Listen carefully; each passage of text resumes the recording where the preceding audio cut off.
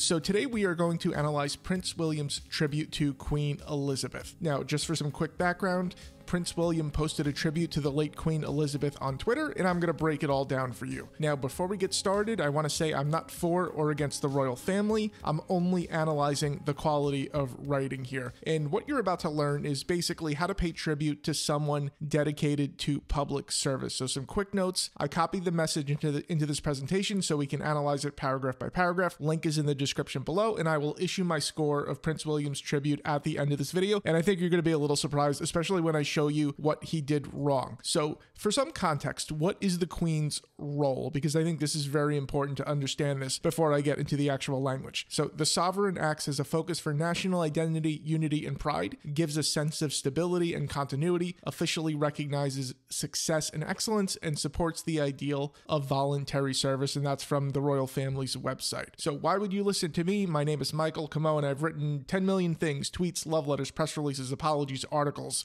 even crazy stuff like online dating ads. So I've pretty much done it all. And my writing's been cited by the New York Times, the Wall Street Journal, Reuters, etc., etc. Pause the video if you really want to look at all this stuff. So let's jump into it. Paragraph 1. On Thursday, the world lost an extraordinary leader whose commitment to the country, the realms, and the Commonwealth was absolute. So much will be said in the days ahead about the meaning of her historic reign. Now, Prince William focused on the country over his own family, which is a very big thing. He didn't start by saying, I miss my granny, my grandmother died. No, he made it about the country. And this fits exactly with the Queen's image because she was known for her absolute dedication in her role as monarch. And, you know, she wasn't the type of person to like have a sore throat and take the day off. Like, she was hardcore until the end, doing her duty. So this is just an amazing start. Now we get a little bit personal. I, however, have lost a grandmother, and while I grieve her loss, I also feel incredibly grateful. I've had the benefit of the Queen's wisdom and reassurance into my 5th decade. So he adds a personal touch to avoid seeming cold, because if this went really deep into it without mentioning the fact that it's his grandmother, it would seem a little cold. So this is good. Now, paragraph 3. My wife has had 20 years of her guidance and support. My 3 children have got to spend holidays with her and create memories that will last their whole lives.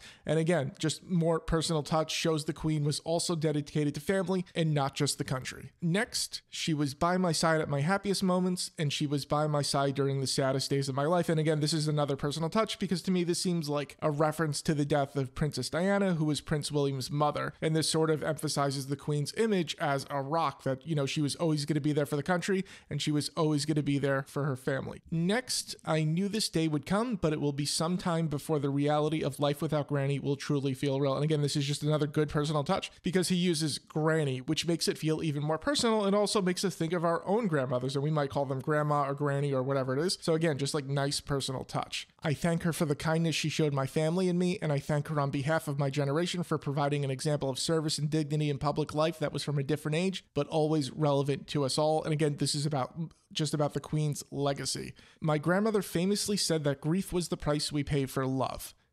Now that's a great sentence. I have to stop and say that's just a beautiful sentence. All of the sadness we will feel in the coming weeks will be testament to the love we felt for our extraordinary Queen. So this gives us insights into the Queen's wisdom, and I have to say it again, that sentence is fantastic. My grandmother famously said that grief was the price we pay for love. It's poetry. In saying we and our unifies the audience. It's not the Queen, it's our Queen, which is great. I will honor her memory by supporting my father, the King, in every way I can. And this is beautiful because it lets us know William is following the Queen's example, that he's also going to dedicate his life to public service. So let's talk about what William did wrong. Can you guess? I'll just give you a couple seconds to think about it. What did William do wrong? And I'm going to tell you, you might be shocked, it is absolutely nothing. This is as close to perfect as it gets. So what did he do right? He put country first, which is what the Queen is all about. He added personal touches to warm our hearts. He honored the Queen's legacy, and he made a personal commitment to carrying on that legacy. So this brings us to our final score. I'll give you a couple of seconds, just think about it. And here it is. My score is 96 out of 100. He just absolutely nailed it. So guys, if you enjoyed this video, like, comment, subscribe, all that stuff. I have more writing videos coming soon. Talk to you later. Bye.